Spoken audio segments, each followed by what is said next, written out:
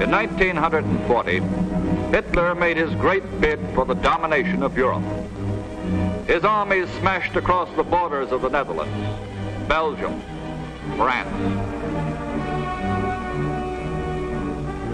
In 1940, Hitler looked towards the Eiffel Tower in Paris, and beyond it, towards another tower, the Statue of Liberty. 4 years later, this happened to him.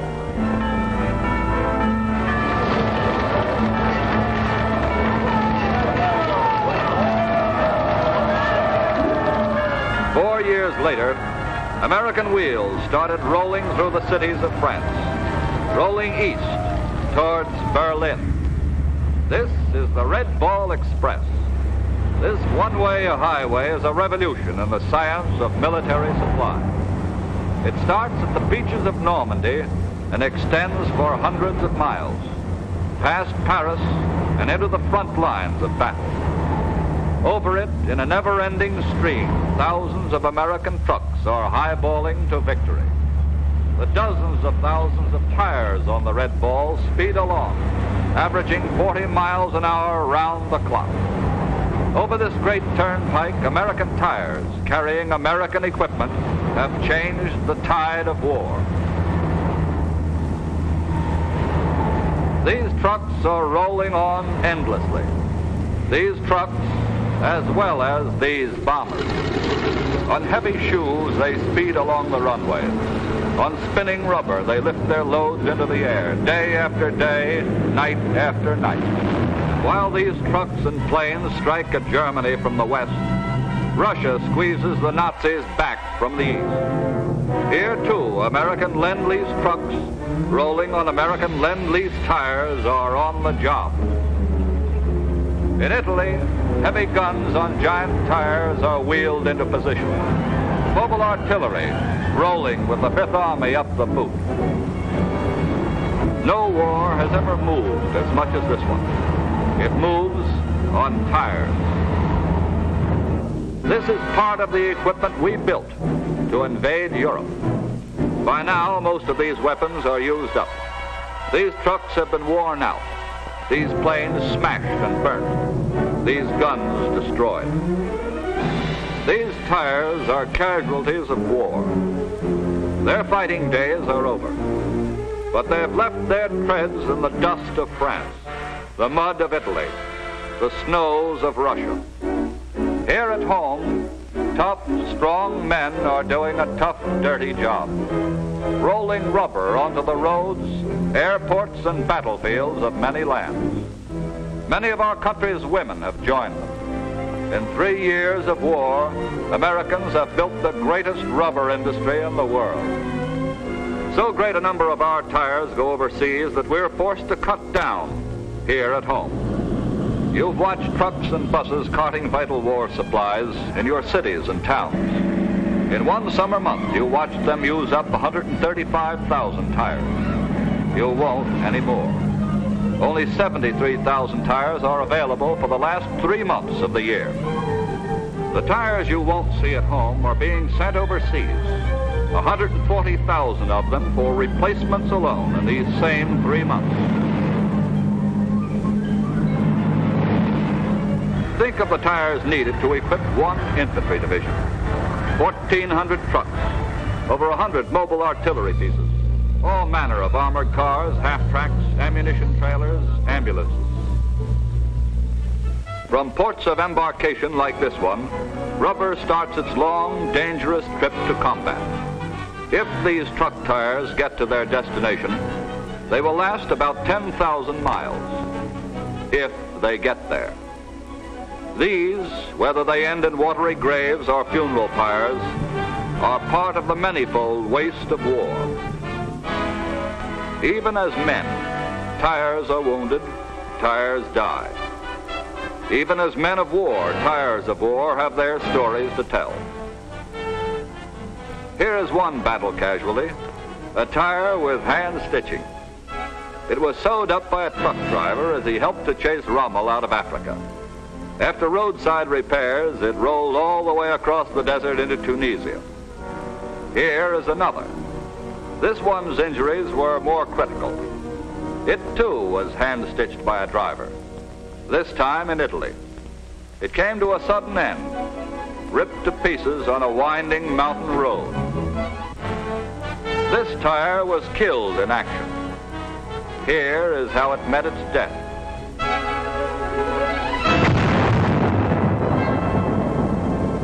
Tires of the air suffer their own particular wounds. Every time a plane lands, chips of rubber are sliced away by the impact.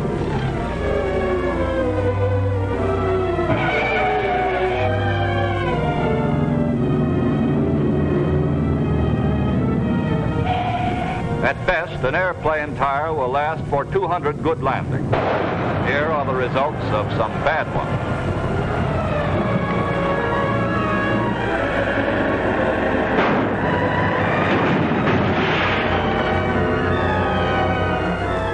And for every bad landing, other tires roll into action. Crash wagons, fire trucks, ambulances. Up to October 1944, we had lost 42,000 planes since the beginning of the war. 42,000 planes means that number of tires multiplied many times.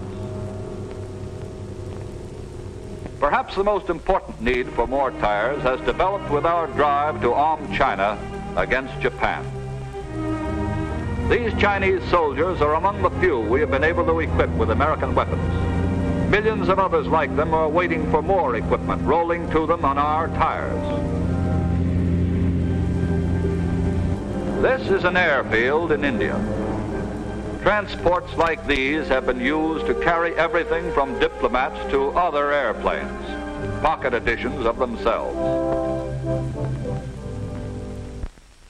During the past year, these planes, their great weight mounted on rubber tires, have ferried more goods across the Himalayas than were ever carried over the Burma Road.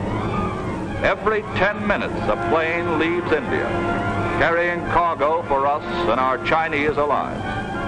Cargo that includes machines of war, which also use tires, jeeps, trucks, ambulances. These planes land at Myitkyina in Burma. To repair the airport there, construction equipment was flown in. Anything that could be broken up into 4-ton units. This bulldozer came by air. So did this roller. It took the space of 2 1/3 transport planes to ferry in one dump truck, 6 planes to carry a patrol grader. We use up tires on the trucks and graders. We use up tires on the planes that ferry them. But we cannot supply China by air alone. And here is where tires come in again. We have built a road through these same mountains, the Lido Road. American engineers and equipment have constructed the India-Burma leg. The Chinese are helping us build the connecting link with China. With their bare hands, the Chinese are scratching a path through their mountains. A path to save China as they saved it 2,000 years ago by building the Great Wall. Men and women and children are laboring here, carrying away the earth, loosening the age-old rock. Stone by stone, they're building their road to freedom. Manpower has kept China alive. Now horsepower is taking over. We're putting the Chinese war against Japan on wheels. This ferry carrying American trucks will be replaced in time by a bridge. But now all that counts is to get through to the vast, patient land beyond.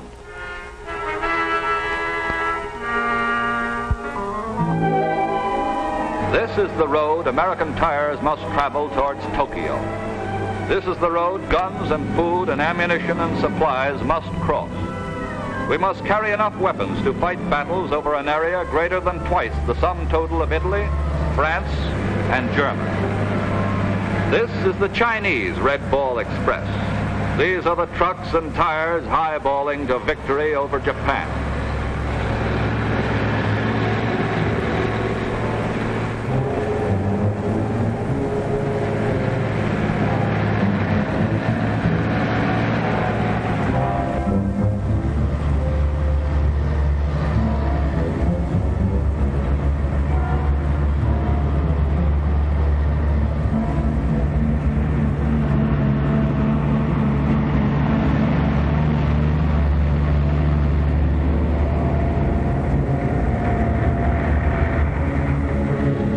Tens of thousands of new heavy-duty tires will leave their marks on the road to Japan. We will build a new Chinese wall, a wall of armor that will move on rubber.